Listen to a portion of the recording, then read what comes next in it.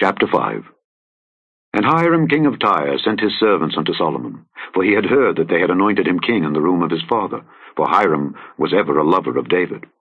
And Solomon sent to Hiram, saying, Thou knowest how that David my father could not build an house unto the name of the Lord his God, for the wars which were about him on every side, until the Lord put them under the soles of his feet. But now the Lord my God hath given me rest on every side, so that there is neither adversary nor evil occurrent. And behold, I purpose to build an house unto the name of the Lord my God, as the Lord spake unto David my father, saying, Thy son, whom I will set upon thy throne in thy room, he shall build an house unto my name. Now therefore command thou that they hew me cedar trees out of Lebanon, and my servants shall be with thy servants, and unto thee will I give hire for thy servants, according to all that thou shalt appoint. For thou knowest that there is not among us any that can skill to hew timber like unto the Zidonians. And it came to pass, when Hiram heard the words of Solomon, that he rejoiced greatly, and said, Blessed be the Lord this day, which hath given unto David a wise son over this great people. And Hiram sent to Solomon, saying, I have considered the thing which thou sentest to me for, and I will do all thy desire concerning timber of cedar and concerning timber of fir. My servants shall bring them down from Lebanon unto the sea, and I will convey them by sea in floats unto the place that thou shalt appoint me, and will cause them to be discharged there, and thou shalt receive them. And thou shalt accomplish my desire in giving food for my household. So Hiram gave Solomon cedar trees and fir trees according to all his desire. And Solomon gave Hiram 20,000 measures of wheat for food to his household, and 20 measures of pure oil. Thus gave Solomon to Hiram year by year. And the Lord gave Solomon wisdom, as he promised him. And there was peace between Hiram and Solomon, and they two made a league together. And King Solomon raised a levy out of all Israel, and the levy was 30,000 men. And he sent them to Lebanon, 10,000 a month by courses. A month they were in Lebanon, and 2 months at home. And Adoniram was over the levy. And Solomon had 70,010 that bare burdens, and 80,000 hewers in the mountains, beside the chief of Solomon's officers, which were over the work, 3,300, which ruled over the people that wrought in the work. And the king commanded, and they brought great stones, costly stones, and hewed stones, to lay the foundation of the house. And Solomon's builders and Hiram's builders did hew them, and the stone squarers. So they prepared timber and stones to build the house. Chapter 6. And it came to pass in the 480th year after the children of Israel were come out of the land of Egypt, in the 4th year of Solomon's reign over Israel, in the month Ziph, which is the 2nd month, that he began to build the house of the Lord. And the house which King Solomon built for the Lord, the length thereof was 60 cubits, and the breadth thereof 20 cubits, and the height thereof 30 cubits. And the porch before the temple of the house, 20 cubits was the length thereof, according to the breadth of the house, and 10 cubits was the breadth thereof before the house. And for the house he made windows of narrow lights. And against the wall of the house he built chambers round about, against the walls of the house round about, both of the temple and of the oracle. And he made chambers round about. The nethermost chamber was 5 cubits broad, and the middle was 6 cubits broad, and the third was 7 cubits broad. For without, in the wall of the house, he made narrowed rests round about, that the beams should not be fastened in the walls of the house. And the house, when it was in building, was built of stone made ready before it was brought thither, so that there was neither hammer nor axe, nor any tool of iron heard in the house while it was in building. The door for the middle chamber was in the right side of the house.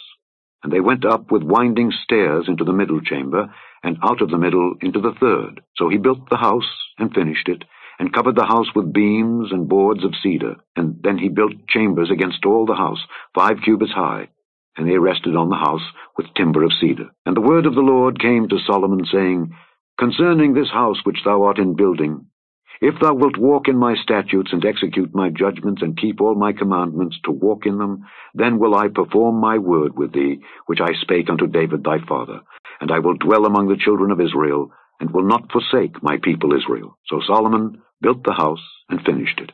And he built the walls of the house within with boards of cedar, both the floor of the house and the walls of the ceiling. And he covered them on the inside with wood, and covered the floor of the house with planks of fir.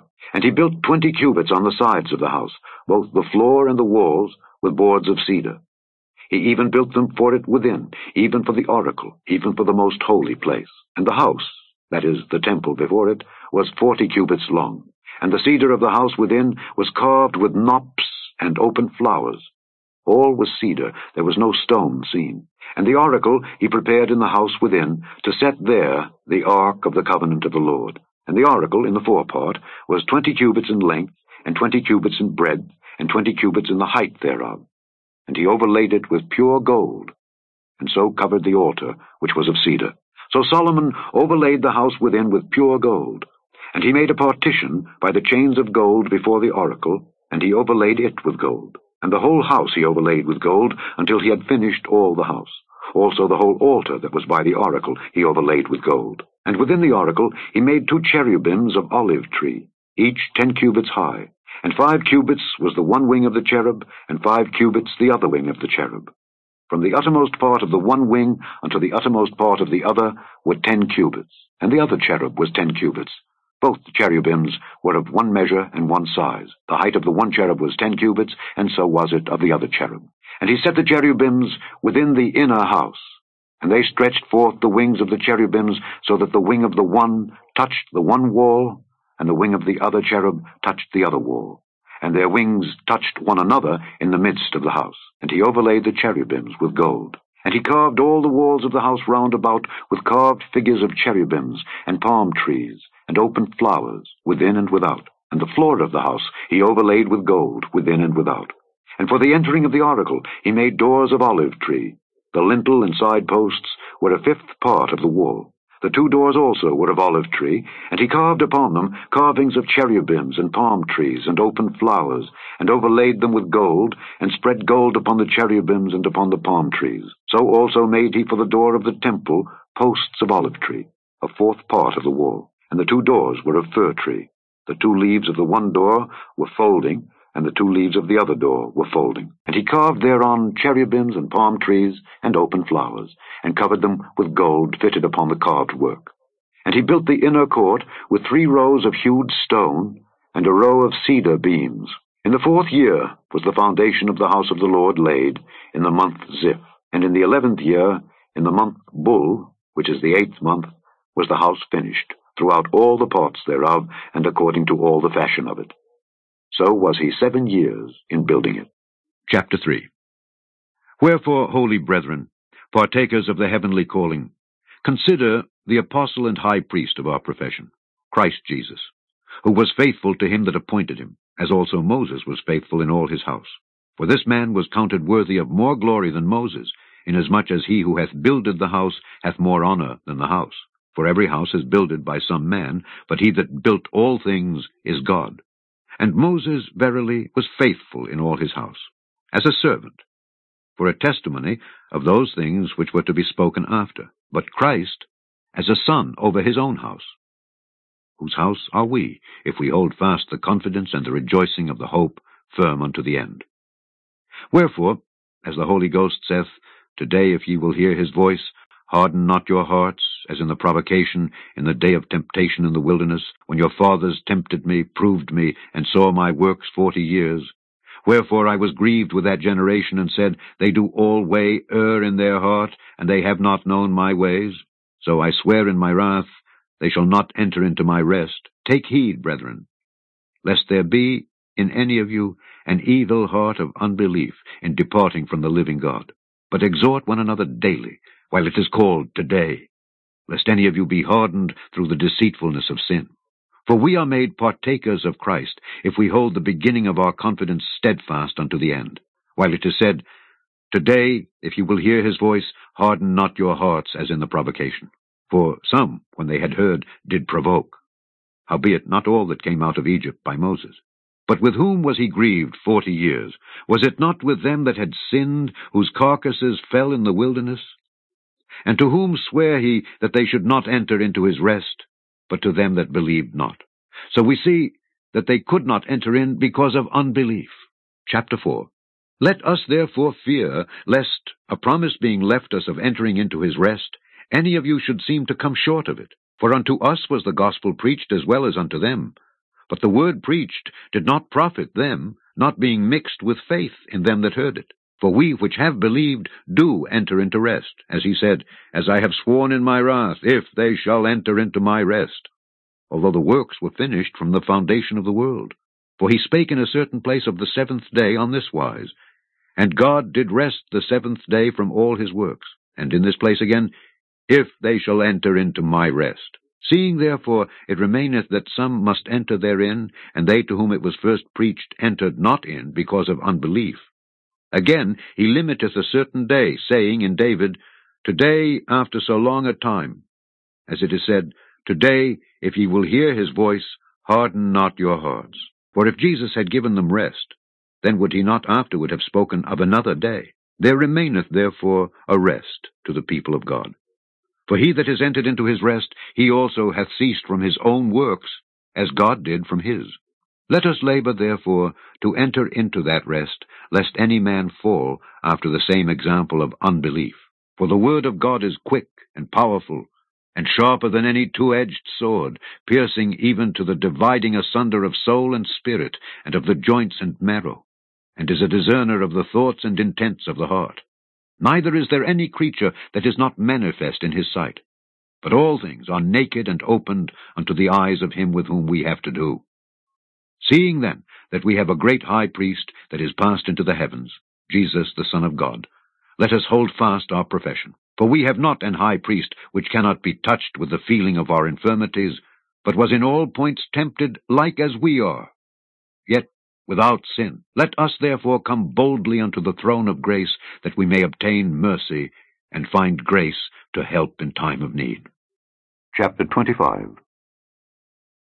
These are also Proverbs of Solomon, which the men of Hezekiah king of Judah copied out. It is the glory of God to conceal a thing, but the honor of kings is to search out a matter. The heaven for height, and the earth for depth, and the heart of kings is unsearchable. Take away the dross from the silver, and there shall come forth a vessel for the finer. Take away the wicked from before the king, and his throne shall be established in righteousness. Put not forth thyself in the presence of the king, and stand not in the place of great men.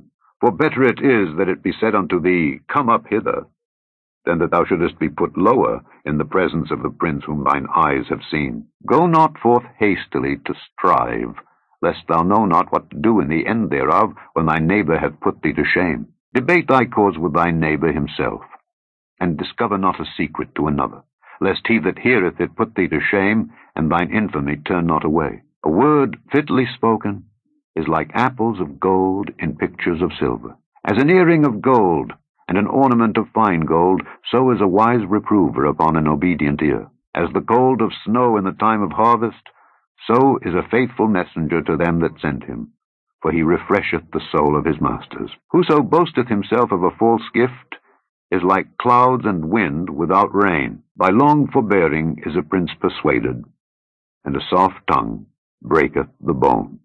Hast thou found honey? Eat so much as is sufficient for thee, lest thou be filled therewith, and vomit it. Withdraw thy foot from thy neighbor's house, lest he be weary of thee, and so hate thee. A man that beareth false witness against his neighbor is a maul, and a sword, and a sharp arrow. Confidence in an unfaithful man in time of trouble is like a broken tooth, and a foot out of joint. As he that taketh away a garment in cold weather, and as vinegar upon nitre, so is he that singeth songs to an heavy heart. If thine enemy be hungry, give him bread to eat, and if he be thirsty, give him water to drink. For thou shalt heap coals of fire upon his head, and the Lord shall reward thee. The north wind driveth away rain, so doth an angry countenance a backbiting tongue. It is better to dwell in the corner of the housetop than with a brawling woman and in a wide house. As cold waters to a thirsty soul, so is good news from a far country. A righteous man falling down before the wicked is as a troubled fountain and a corrupt spring. It is not good to eat much honey. So for men to search their own glory is not glory. He that hath no rule over his own spirit is like a city that is broken down and without walls.